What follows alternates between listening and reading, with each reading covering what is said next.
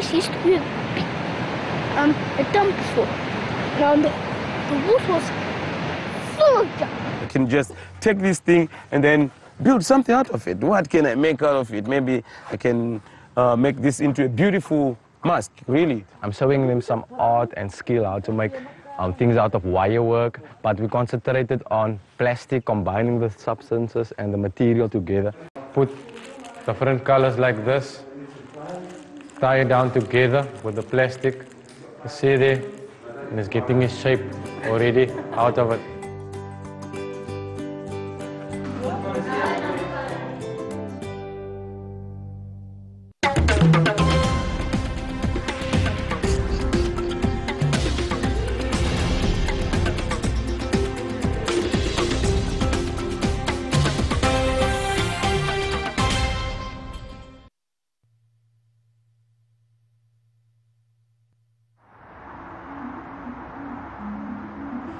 South Africa is a vast and fascinating country. At the southernmost tip is Cape Town, a beautiful city that's become one of the top tourist destinations in the world. People come to enjoy the sunny weather, the clean beaches, the restaurants, and the abundant wildlife. But there's another less visible side to Cape Town that's less affluent and glamorous. Many people still live in crowded conditions in areas called townships, inherited from the previous government that forced apartheid on South Africa. Apartheid separated people according to racial categories. Black people were denied basic human rights and forced to live as second-rate citizens in their own land.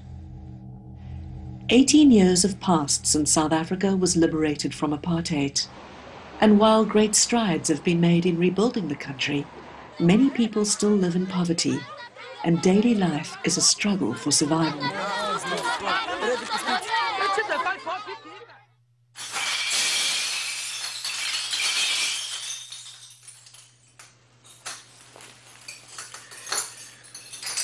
And like in many big cities, we've become a throwaway society.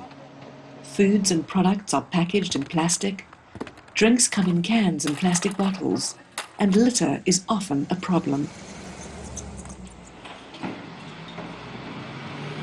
In the more affluent areas, there's a sophisticated refuse collection service. But in poorer areas, overcrowding is often a problem, as well as poor service delivery. An hour outside Cape Town is an area that's home to three very distinct communities: Masiphumelele, Ocean View, and Scarborough. Although they are geographically close to each other, they are in fact worlds apart, socially, economically, and culturally. It's always good to be around. Yeah.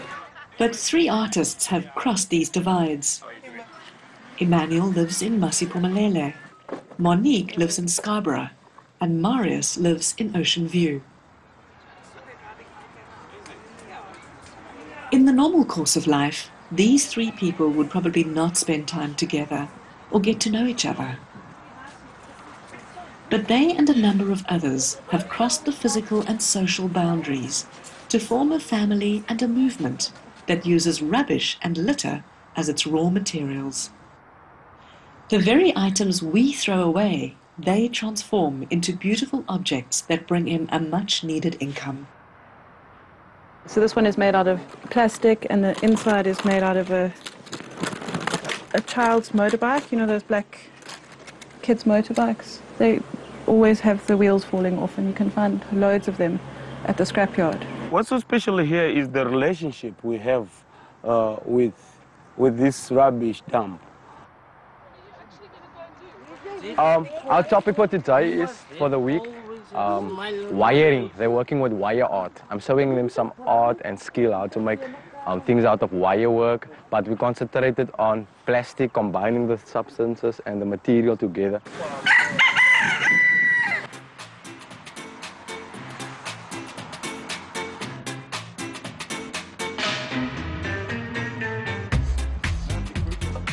Emmanuel Kamengoma is 36 years old, and he's from Zimbabwe. He is the first person from his family to complete school and gain a further education. How are you doing? 5 years ago, the political upheaval in Zimbabwe forced him to leave his country and his family, and he made his way to South Africa. Welcome to the Paradox Studios. This is the headquarters of the Paradox. Yay!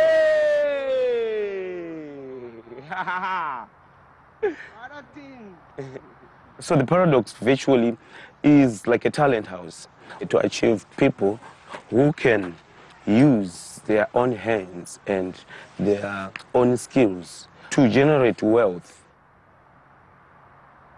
The life right now, I'm not sure.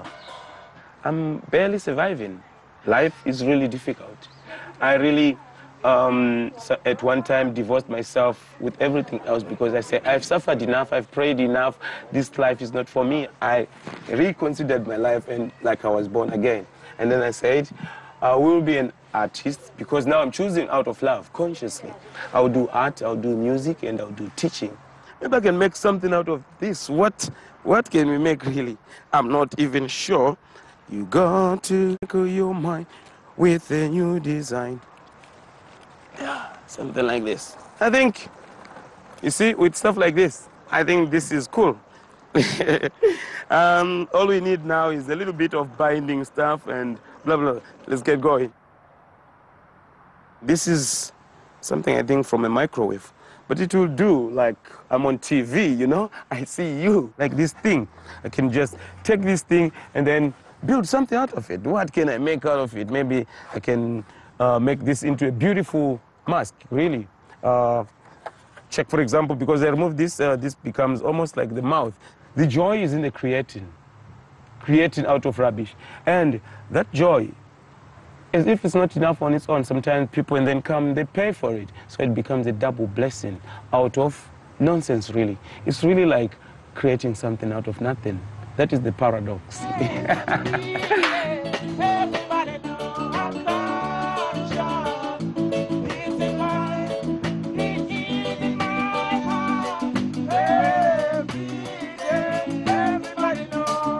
Basically, sometimes it's nice not to, when you're working with big structures, to look at them, because it's lots of materials you fit in, this on its own, and you've got to remove it. Maybe it doesn't work, maybe you've got to use this. So you just have got to play around.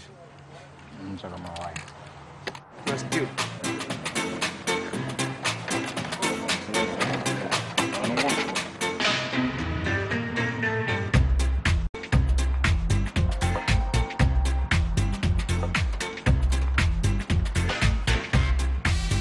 But almost there. As it is coming out, the only thing now that needs to be done is reinforcement and painting.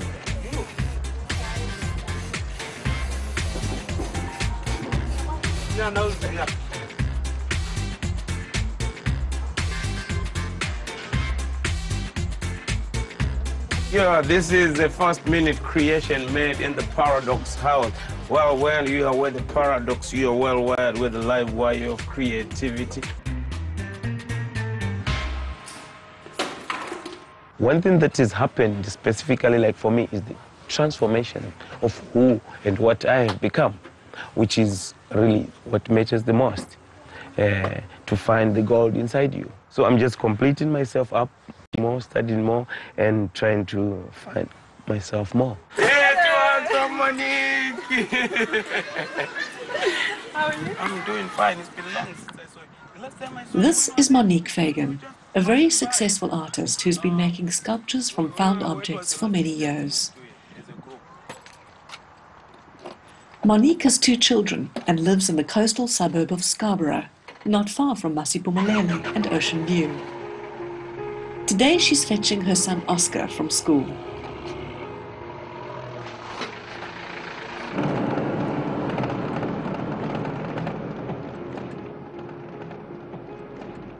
In 2003, Monique was approached by the Kommetjie Environmental Action Group, known as KIAG, to train a group of women in using junk to create art.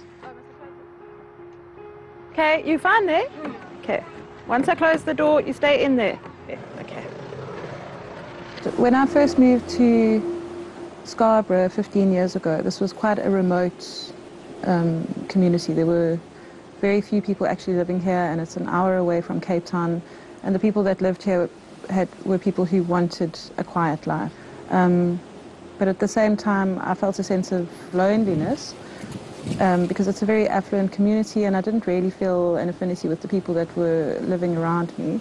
And the work that I did with Kia gave me an opportunity to interface with people from Masimpumelele, which was great. It was like really, because I found people who were like-minded. So we would share our dreams in the mornings, and we compared our religions and our approaches to life, and we shared recipes and advice about our children. It was mainly women. And that kind of provided me with access to Masimpumelele, which it wouldn't have been a community that I would have gone into in the normal course of my day-to-day existence, and also gave people from Masi an opportunity to come to Scarborough because there was a personal connection with somebody.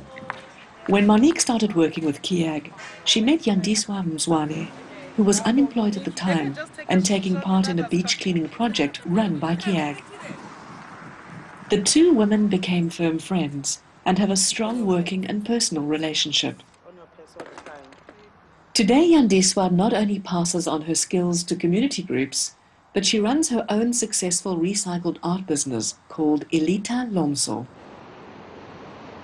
This is Witsands Beach, where Monique first went to find rubbish for her artworks. It is also where she met Yandiswa and the beach cleaning team, the place where these collaborations began. Today, Monique and Oscar visit Witsands Beach to see what treasures they might find.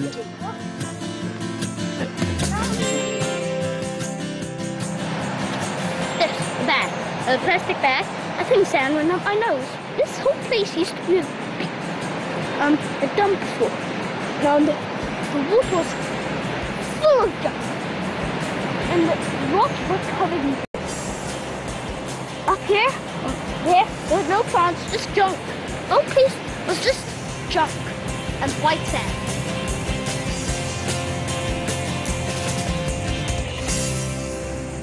So originally when we started in the project, I took a pile of stuff that I had found on this beach to introduce the concept to the group of women that we were working with, and they actually thought that I was completely mad. But I think that the real magic happened when we made the first, there you go, put it in the bag. We made the first bead screen curtain. We used the plastic lids that we found and we strung them together, and we sold the first screen that we had made for 400 Rand.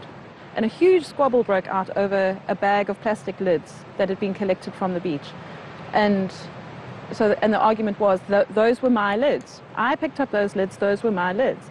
And someone else had taken those lids to take home to make a bead screen curtain to sell. And people were very angry. And I said, this is amazing. This is exactly what we're trying to do. I said, we've actually transformed these lids into money because they were worthless before. Nobody wanted them. They were throwing them away and leaving them on the beach. You picked them up. And because you can make something out of them now, they've become a resource, they've become valuable. So that's a special kind of magic. I didn't really believe in it because I was even shy about it. Okay, we'll make this. It sounded as a good idea, but exchanging to people, to customers, especially white people, if I can put it that way, that I will be this lady saying, okay, I'm selling this mirror, and then this is like yogurt, sunlight stuff. What do you mean? And fortunately enough, people loved our products. They loved them so much. When I was walking on this beach and looking at stuff that had been thrown away since 30 years ago, like an accumulation of stuff from these communities around this beautiful, pristine area, and all this stuff that people had bought and thought was important in their lives, once that person has died or once a certain period of time has moved on, that stuff, it becomes completely irrelevant. It is actually really of no use to us. And we've produced as a culture in the last... one piece. Good, pick that one up. In the last 50 years, we've probably produced enough in the world to provide for everyone who lives on this planet. Beautiful. And it just seems unnecessary to kind of keep remaking this stuff because, I mean, this is a perfectly good bottle.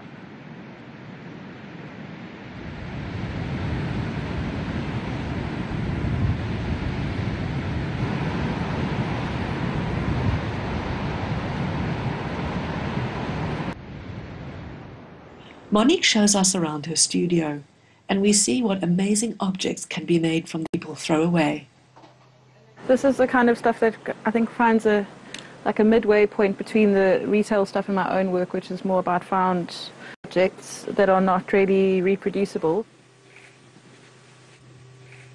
It's quite nice sometimes how you just change one thing and then it changes the whole character of the...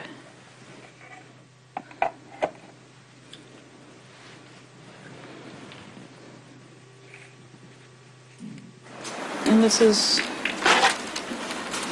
I don't know, we've been having a debate about what it is. My daughter thinks that it's a wild dog and I think it's a deer. Some people think it's a rabbit, but basically it's 3 plastic bottles that have been stapled together. There's a part of me that rebels against the idea that rubbish is something bad. And I suppose that what I'm doing by working with rubbish is I'm showing the potential that rubbish has. Just in the same way that people who are not useful to society are considered to be worthless, this stuff is thrown away because it has no immediate short-term benefit to the person who has bought it. And it gives me a sense of satisfaction to reclaim those things. They still have value.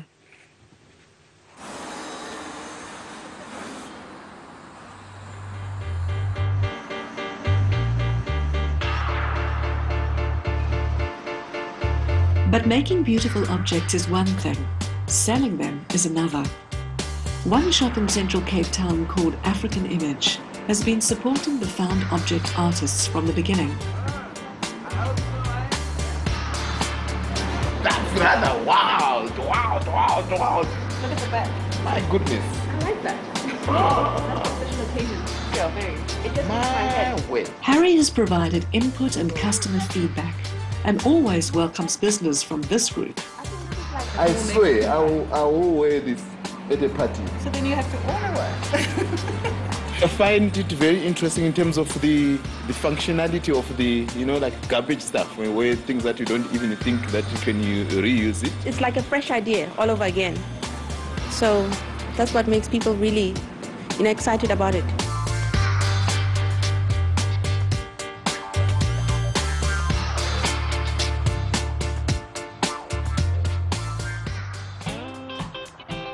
Emmanuel, Monique, Marius and Yandiswa are all connected to an organization that's at the heart of their community, the Mzansi Community Building Project. They coordinate workshops and training, and once a year host a public celebration in the form of the Mzansi Carnival, where everyone gets involved. So we work making decor for festivals, and we work on the local carnival and the Cape Town Carnival and the Gauteng Carnival. Carnival actually creates a reason for people from different communities to come together and collaborate. So in a way it creates a gateway into communities that you might otherwise be unfamiliar with, and that's quite a special thing. The people in the group say that they feel that they are ambassadors for a different way of living in South Africa. So I think people have discovered that actually being different from one another is interesting and not scary.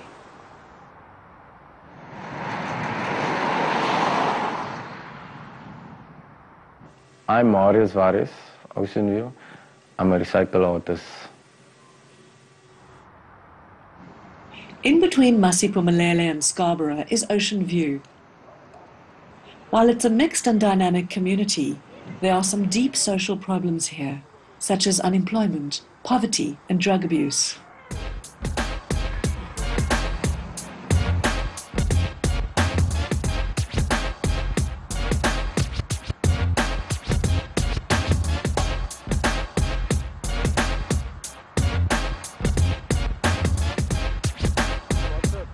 This is where I grew up.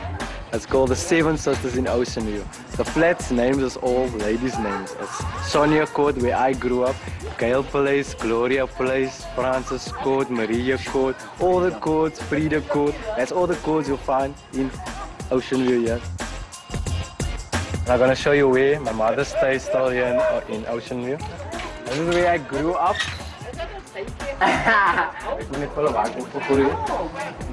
Yeah? Very proud of him. Very creative in things, but this is my, he must visit this mommy more.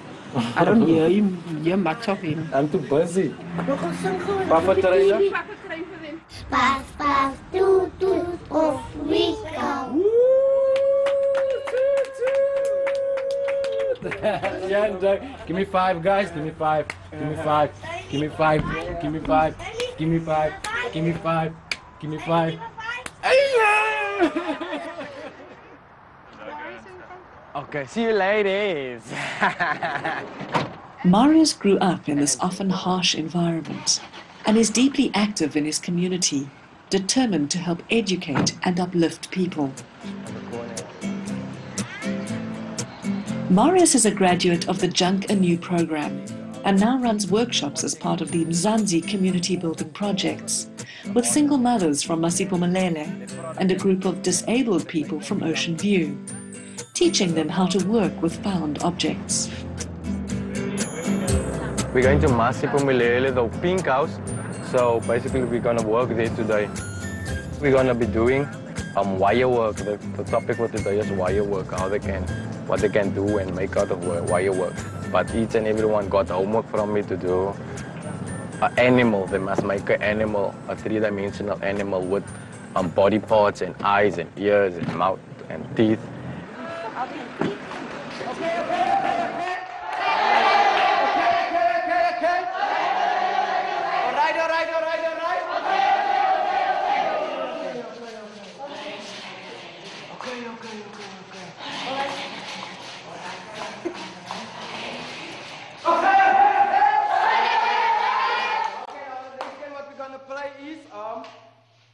Today we're just mostly concentrating on the basics and the fundamental safety of the equipment and how the construction of small animals are being done. We put wings on your chicken and we put some clothes on. We can make him we can decorate him. Guys, if you want to be creative, you can decorate your animals any way you want to. You can make the South African flag. Yeah, it's unusual. It's beautiful. It's beautiful and unusual. That was the first thing that I mentioned with them. Because you're coming from a disadvantaged area and a disabled center, doesn't mean that you are disabled. You can still mingle with everybody and be normal, enjoy yourself, and you're gonna be open. And that's how the friendship grew. So, now you use a different packet again, maybe another color packet, put it together like this. Where's your bird? You see? And then afterwards, when you finish with it, this is now the wings. So what you're gonna do, you put different colors like this, tie it down together with the plastic. See there? And it's getting its shape already out of it.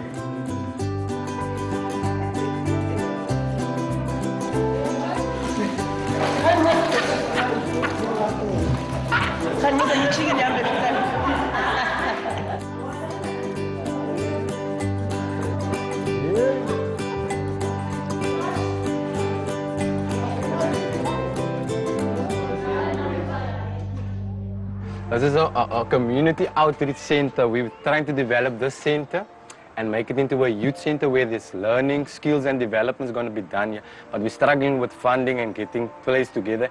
And from scratch and waste and material that we've got, we've made this place that it looks like this now. Sean is my partner. He's one of my junior coordinators. Also helps me. He's also a facilitator in arts and crafts.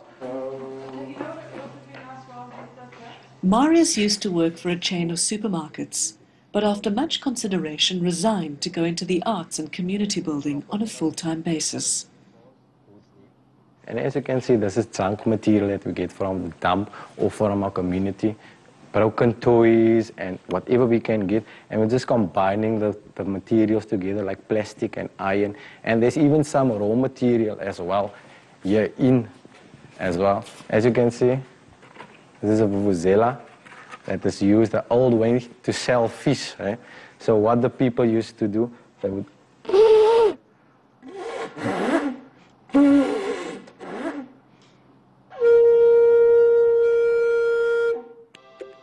And if you hear that sound, and you know that there's fish in Ocean View.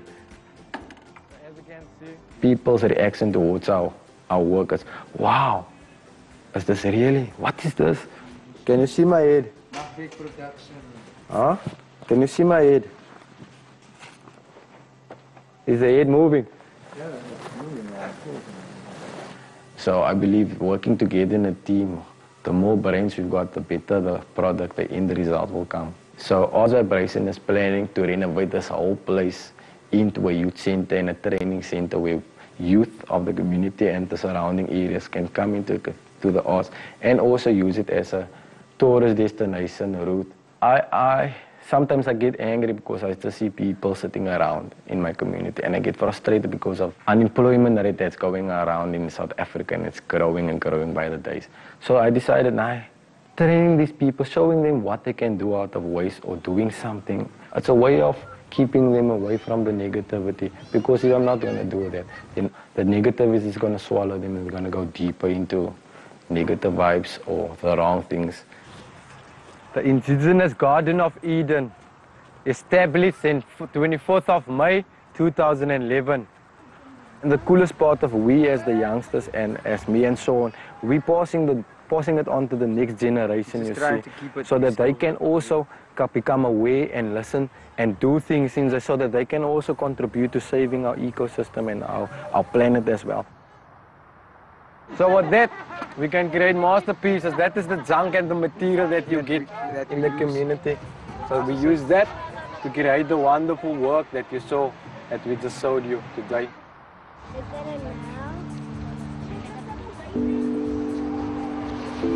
When you love rubbish and you apply your energy into it, it simply transforms itself into something more special, much better, and even divine. So it's not sometimes about you.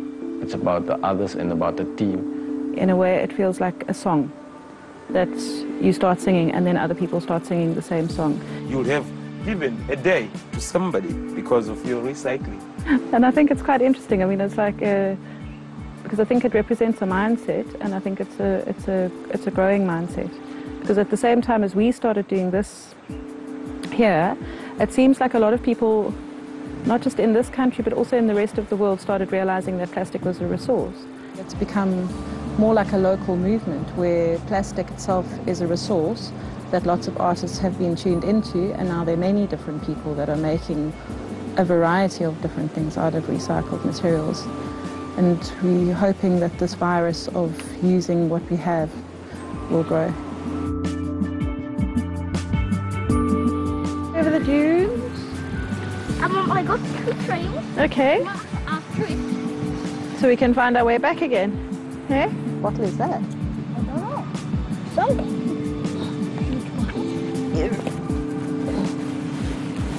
You think it's all in one piece? I think so.